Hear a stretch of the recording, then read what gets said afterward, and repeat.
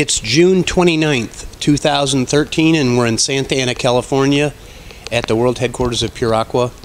And behind me is a twin alternating water softener. It's designed to treat water at a rate of about 40 gallons per minute. The principle is with a twin alternating softener that one tank is being used while the other is in standby or regeneration.